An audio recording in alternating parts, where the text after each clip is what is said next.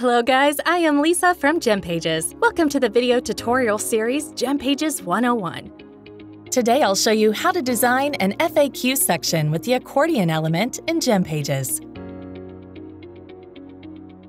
The FAQ section enhances customer experience, builds trust, and can even improve search engine visibility by neatly organizing and presenting essential information.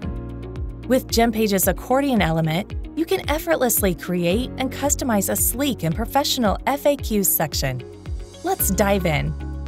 Begin by adding a row element to your desired location. For this section, ensure it's set to full width across all screen sizes. For a row, disable full width to center align the content within it. This step is vital to ensure your page remains responsive.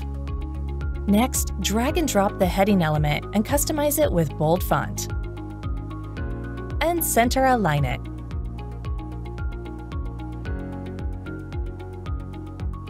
Add a text block for the subheading. Insert your content and center align it. To create a bit of space between the subheading and the accordions, go to the Advanced tab of the text block and increase the margin value. Moving on, drag and drop the accordion element, then make adjustments if you'd like.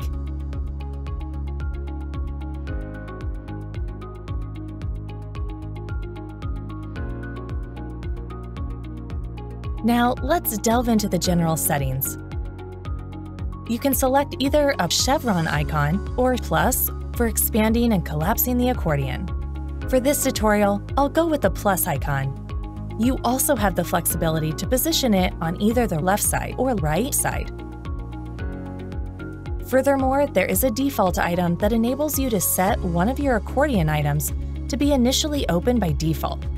Remember that only one accordion can be expanded at a time unless you select Allow Open Multiple, which lets multiple accordions expand simultaneously. Moving on to the state settings, we have Normal, Hover, and Active. Hover is when you move your mouse over the accordion without clicking. The appearance of the accordion changes based on the settings we choose here. Active kicks in when you actually click on the accordion. The key is to make sure that the settings for all three states match up. If the normal state is set to 0, you won't see anything in the hover and active states. Here, you've got lots of customization options, including text color, icon color, background color, border, and corner. Borders can be dotted or solid, and you can put them on the right, left, top, or bottom. The size settings allows you to finely adjust the spacing for titles, content.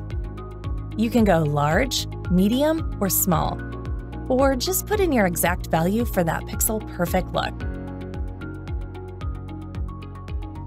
And the gaps between accordion items. Let's see it in action. Check out my FAQ interface. Notice how a line appears under each question when you click to reveal an answer? You can easily achieve the same effect using the size settings.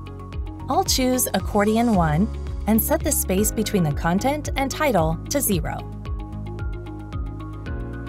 Then, I'll add a row, customize the background, and put a text block inside the accordion. To ensure everything lines up nicely, I'll increase the spacing on the left side of the title to 24 pixels. I'll do the same for both the left and right margins to keep the question and answer in line. Next, I'll set the header border values across all states to 0, so the line disappears when only questions are shown. For the text block, I'll adjust the border and position it at the top. Voila! You'll see the line appear when I expand an answer. You can also tweak the spacing between the answer and question for a more visible, appealing result. Apply the settings from Accordion 1 to maintain consistency across all accordions. To do that, I'll target Accordion 1, toss out Accordions 2 and 3, and basically duplicate Accordion 1. Lastly, I'll insert the content and publish it.